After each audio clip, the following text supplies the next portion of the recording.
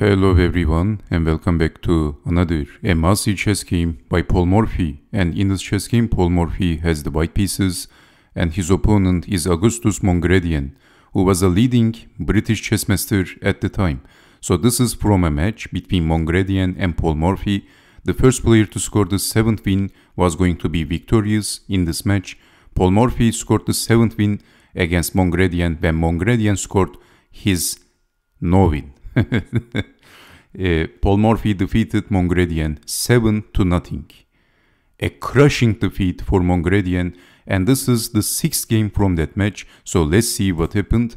Paul Morphy has the white pieces. He starts the game with e4, e5, developing the knight, and we have the elephant gambit by Mongredien. Pretty rare stuff, especially in nowadays. e4, pinning the pawn, and then queen to e7, knight to d4, queen down, knight to b5, developing the bishop and then pushing the d-pawn, queen back, c4, bishop check, defending, exchanging, and it looks like Paul Morphy is attacking the e-pawn, first attacking the knight and then defending the pawn, and Morphy castled from the queen side. Look at the pawn structure of Paul Morphy. It looks interesting, isn't it? So knight to f6, rook over. So centralizing the rook, and black also castled, pushing the pawn, and black is naturally attacking from the queen side, exchanging the pawns, and then Paul Morphy is simply breaking the center. So Paul Morphy in this position could push the pawn. So king over, and then bishop up, knight takes on f6, queen takes on f6, and now in this position Paul Morphy played a very strong move. What would you do in this position?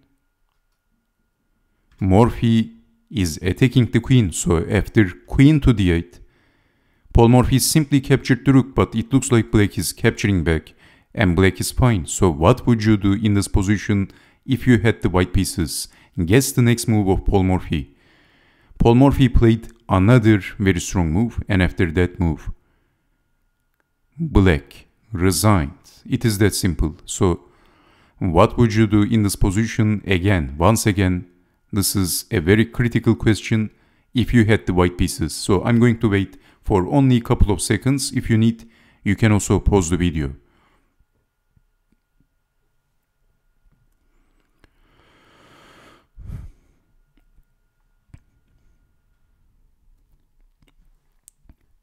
It is white to move and win.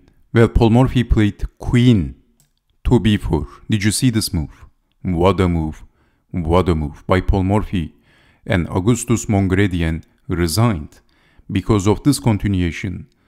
Was Paul Morphy drunk? Why did he play queen to b4? Isn't this just simply losing the queen? Unfortunately, black has a back rank issue. Rook to e8, check. Only defense and then capturing the queen. Checkmate. So this is why after queen to b4, Augustus Mongredien resigned. If you play something like queen to g8, then simply capturing the bishop, and this is all over for black. Black is 2 pawns down, and also black is a piece down.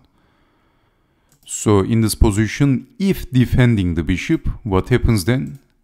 This is both defending the queen and defending the bishop. Can you see the best move for white? Let me give you a couple of seconds.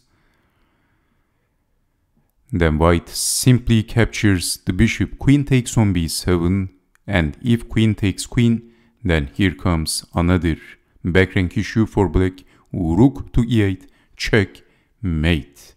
What a fantastic, incredible finish by Paul Morphy. And did you see queen to b4, double threat? What a move by Paul Morphy. Aesthetic, elegant, and beautiful.